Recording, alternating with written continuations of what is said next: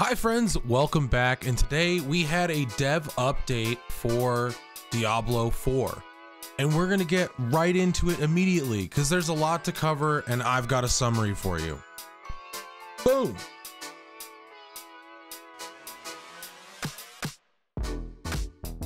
Now I'm not gonna go in chronological order here, so we're just gonna get right into all of the things that I think are most important from this dev stream, and then continue on as least important.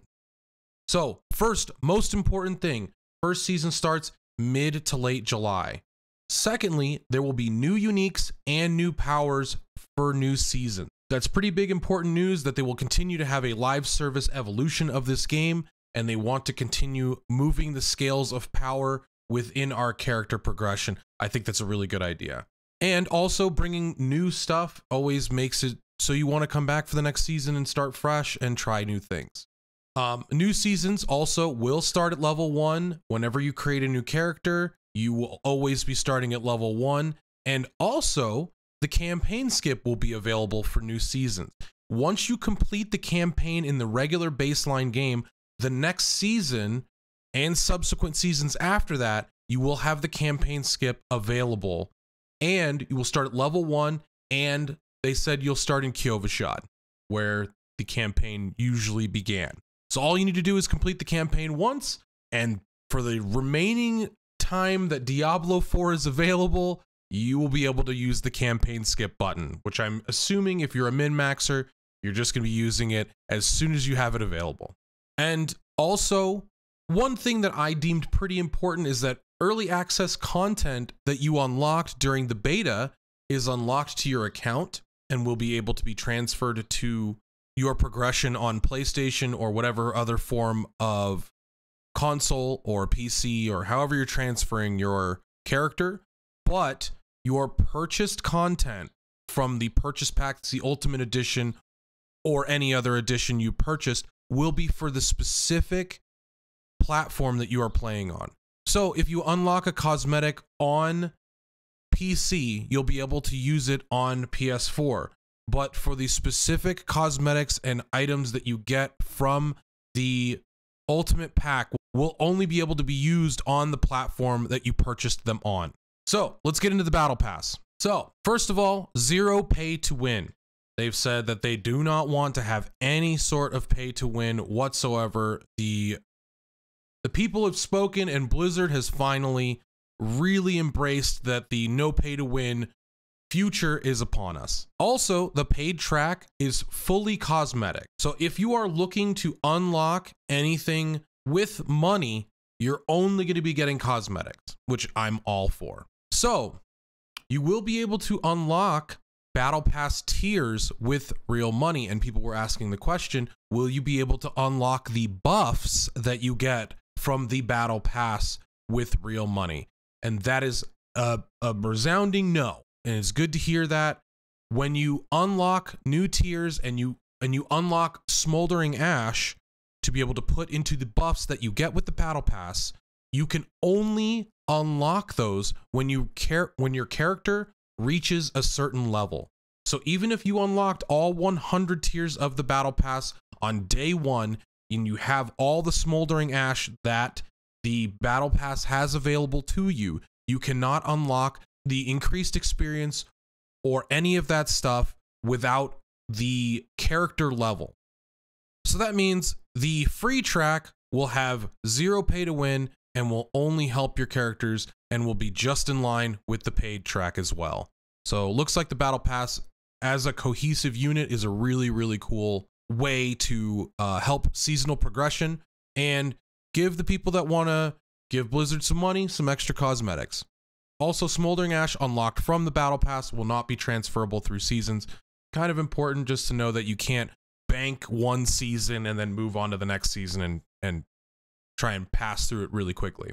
For the paid track with the Battle Pass, you will have 2 full skins, and they will be unlocked on your account for all characters. This is not a Diablo Immortal situation where if you have all these really cool skins, you can only use them on the one character you purchased them on. Huge, huge win for Blizzard here. They've already shown that they have the capability and the tendency to lock something behind just one class with Diablo Immortal. And I'm so glad they're already saying, no, we're not going to continue doing that. Also, mount skins will be account wide. You'll be able to use mounts. Once you've unlocked a mount on an account, you'll be able to use it on the other characters that are on that account immediately as well. And mount skins will be unlocked for all characters. And it looks like there's going to be about 90 plus tiers. Probably every season's going to be a little bit different, but looking like 90 is their baseline. Probably going to be like 96, 97, you know. And with the Battle Pass, they also talked about the shop a little bit. They will have a catered shop. It looks like the front page will be catered to what you play the most. And potentially, they didn't say this, but under my assumption, there will be discounts potentially on the front page of the shop, so you never know. But they have said that there will be a catered shop to the classes that you play more. But you'll also be able to browse the rest of the classes that you don't play as often. So if you're looking at creating a rogue after you've played Necromancer for 100 hours and your shop rolls over and you only got Necromancer stuff on your front page, you'll be able to check rogue stuff as well. All right, let's get into seasonal content. So there will be a seasonal quest line, it looks like, for every new season that comes out, and this will ingratiate the player into the seasonal theme.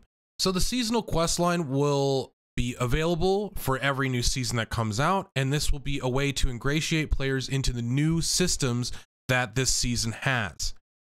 Now, these seasonal quest lines most likely won't have much to do with Inarius or Lilith. It'll be more of a worldview of what's going on in the world of Diablo 4, less from a perspective of you're the greatest hero of all time to, hey, this is what's happening in the world other than your great crusade. I think this is a really cool way to continue to world build Diablo 4 as not just, you're the greatest, coolest dude of all time. Go save literally everybody from angels and demons. With the seasonal quest line, they will also have the seasonal rewards like they had in Diablo 3, but a little bit less stringent. When you're in a tier in Diablo 3, you would have to complete the entire tier, every quest in the tier, to move on to the next one.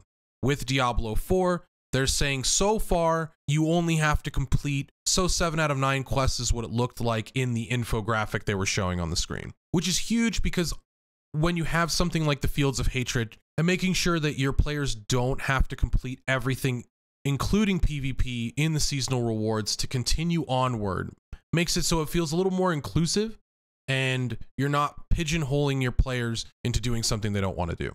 So with that, you'll have seasonal rewards, and also in the seasonal rewards, you will have aspects of power and potentially other rewards we didn't really see, but it looks like there would be 7 full tiers of rewards as well. So there's a good bit of progression in the seasonal content that we have to look forward to. Now, once you complete the campaign or use the campaign skip button is when the seasonal content will become available. And if you are going through the season and you are completing the campaign during the season, it will still contribute to the seasonal reward completion. So once you finish the campaign and you unlock the seasonal rewards to be available, you won't have to sit there and do all the stuff you just did again if it was available in the seasonal rewards itself. Also, they've reiterated you do not need to complete Altars of Lilith every season. That will be a one-time thing, similar to the campaign skip as well. But you can complete them if you're looking to cap out on your renown. Your renown will be reset. Your renown will be reset, I think, every character.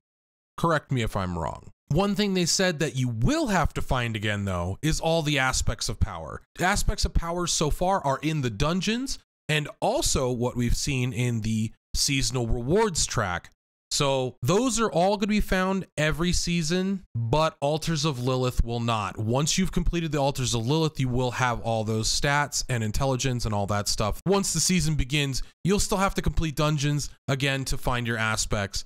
Not everything is going to be completely done when these new characters are created every season. One important thing to note that they did say during the dev update that I thought was incredibly cool, which is a little more transparency than we're used to, is they wanted people to temper their expectations. There is a large Diablo team that is going into seasonal content, but they are not all working together. There are 2 separate teams for the seasonal content that are working in tandem kind of leapfrogging content. So if there is an issue that happens during the season, they might not be able to get to it, be it a balance change that needs to happen until a season after. So this is a huge deal to talk about when it comes to balance. And it always kind of makes me worry, but I'm cautiously optimistic when you have so many people and two specific teams working together,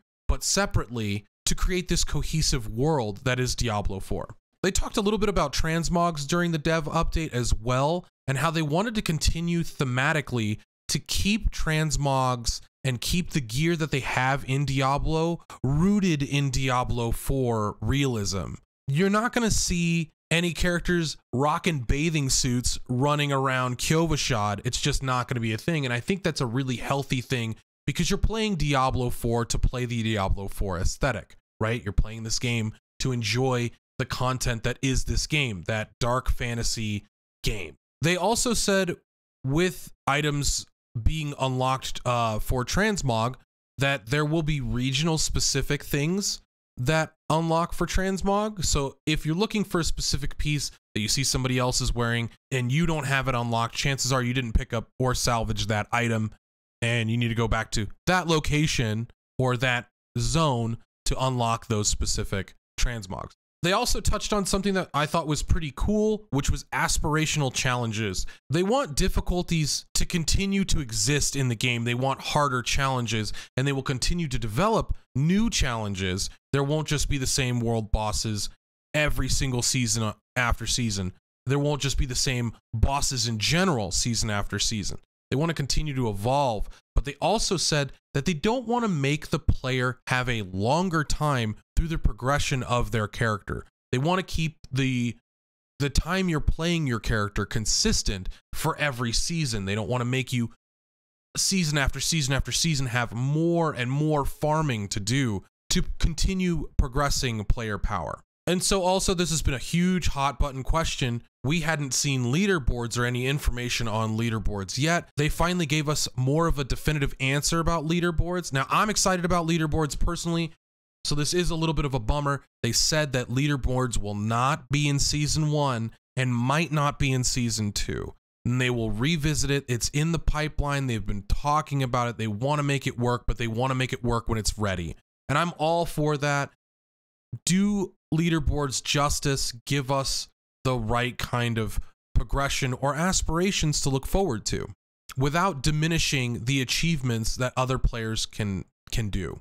So one thing that was also talked about was the Battle Pass will be launching with the season, not from the preseason, which is the first 6 weeks that we are going to be experiencing in Diablo 4.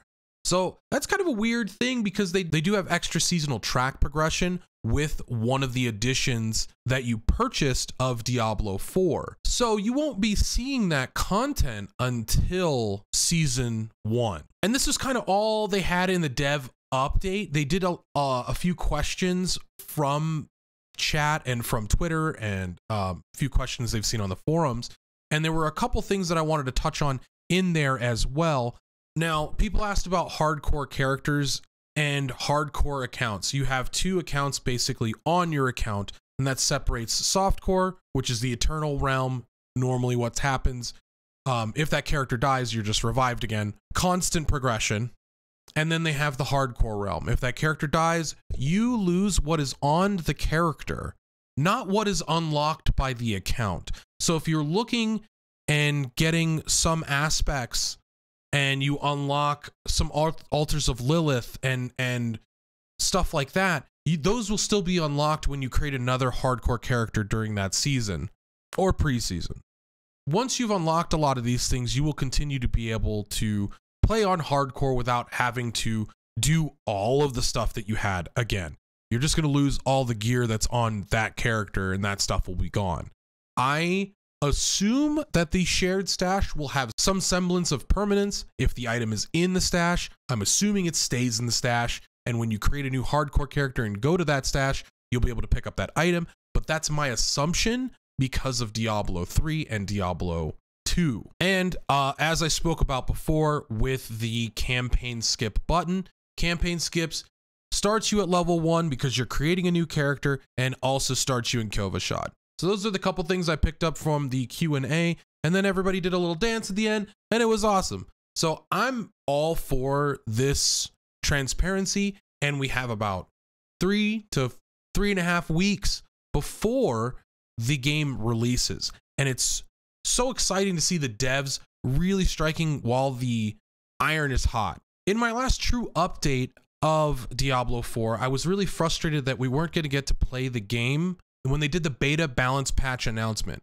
I thought it was just like kind of a fluff piece that didn't really have any hands-on approach.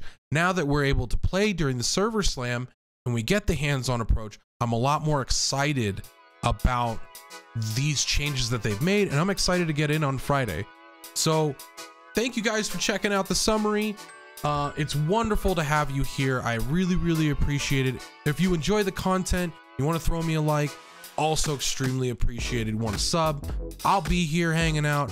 Also, if you want to check me out on Twitch, live, twitch.tv/DJ Montague. I appreciate the support so very much. Every ounce of support helps a ton. Thank you, friends. We'll see you soon.